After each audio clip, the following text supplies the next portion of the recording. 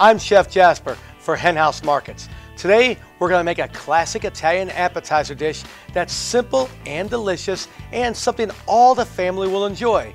Clams Oreganata. This is well known through Italy as an appetizer or as a little first course, something to munch on before dinner time. Now myself, I really can't help you when it comes to the question, where does the name Oreganata come from? And I'm a big food history buff, but I don't know. So if you want to add a little oregano, go ahead. Fresh or dried, it doesn't matter. My father never added it to it, so I don't today, but who knows, it may taste a little better. Clams Oreganata. Now my preference is to use fresh garlic and never get the garlic, place it on a board and hit it with your hand.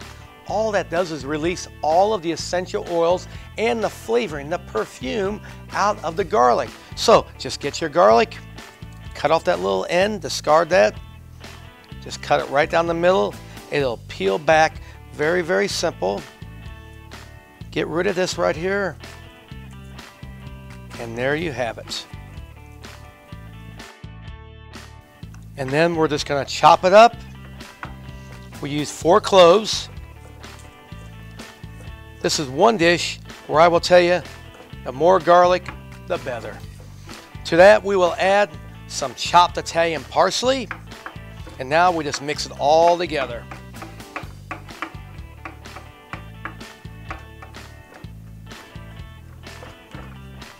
And really, I don't mind if you have some nice pieces of garlic, little chunks in there. We will mix this with some breadcrumbs in just a few seconds here. So we have our Italian breadcrumb mixture here. We start with the breadcrumbs, some Romano cheese, oregano, it's up to you. Don't look, Dad. We'll add our chopped parsley and garlic. We'll mix this all up. Now, another little hint right here, you may want to add a little bit of olive oil to your breadcrumbs. Kind of makes them a little moist. All right, we have our mixture. Now we get our clams. Fill each clam, and don't be shy with the filling. We like that on there.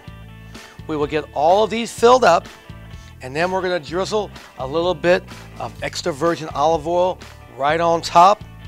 Place them under a broiler a few minutes, and you have one of the greatest, most famous Italian appetizers.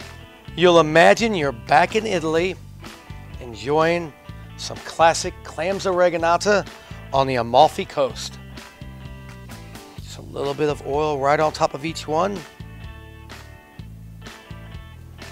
And now we'll place this in the oven, put them under the broiler.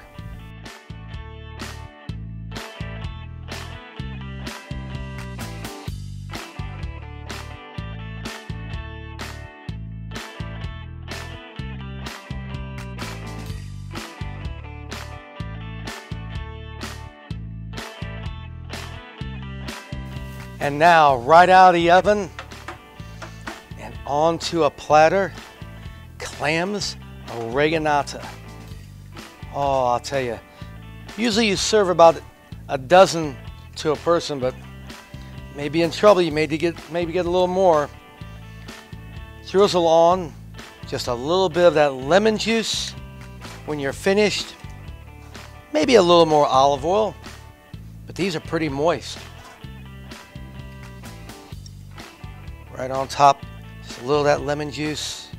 Oh boy, there you have it. Clams Oreganata, with or without the oregano, a classic seafood Italian dish that everyone will love. I'm Jasper Mirabile for Hen House Markets.